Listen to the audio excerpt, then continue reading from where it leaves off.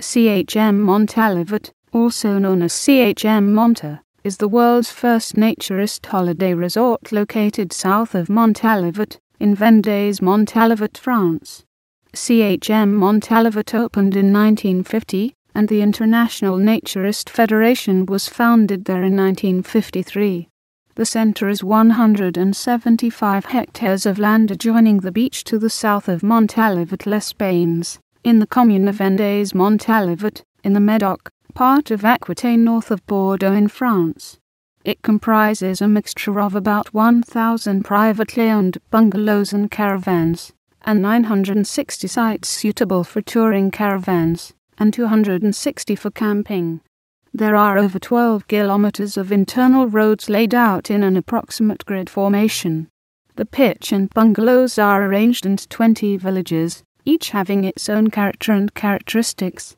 Families tend to return regularly, usually to the same village. There are the usual sports facilities: tennis, archery, volleyball, football, 3 restaurants, a shopping centre with 20 shops, a cultural centre with a multilingual library, and a theatre that screens films. There are 2 CYBERCAFA copyright S and 5 commercial Wisconsin 5 portals, a mail system and cash points. All this is fronted by 3 kilometers white sand beach, with 2 supervised swimming points. The site's second swimming pool with flumes is a recent innovation. CHM Montalivet is family-oriented, and access is limited to those having valid FNI/INF identification. 55% of the visitors are non-French. Nude bathing has been practiced on the Aquitaine coast from time immemorial. It is noted by Marcel Kinna copyright de Montalivet from 1920 along the entire coast.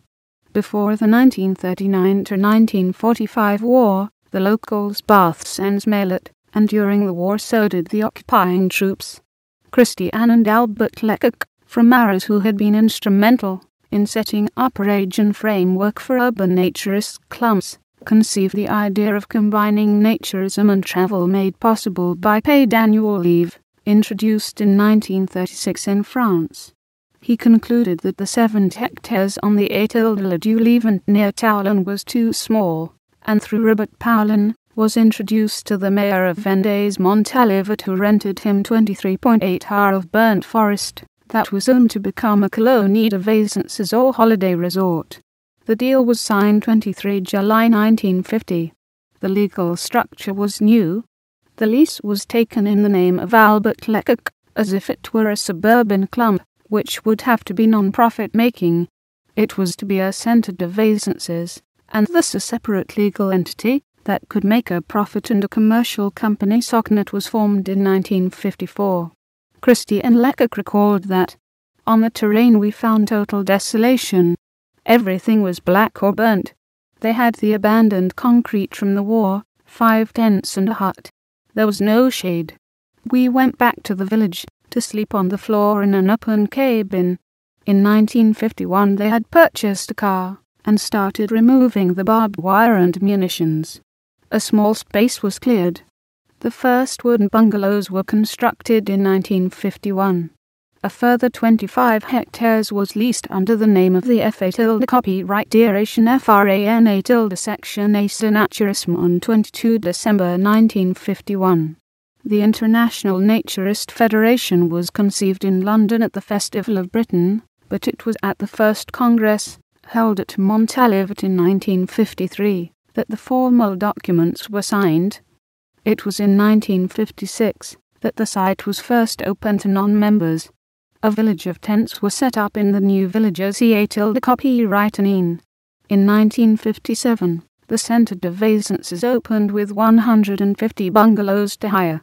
Naturism could only be practiced within the 50-ha site, and on the beach, which was 600 meters away through a textilist zone on a boardwalk. 30-plus families purchased their own bungalows. Throughout the 1950s the centre expanded, more land acquired on different leases, and the centre became more popular. By 1959, over 10,000 visited during the summer, and on 15 August 1961, More than 3,500 persons were on site. As the years passed, the facilities changed. Restaurants were next to the beach, and the sports and entertainment area consolidated away from the residential areas. Change brought disagreement, and then acceptance and expansion. The food shop was originally totally vegetarian, but other shops have arrived, and it now remains for a niche market.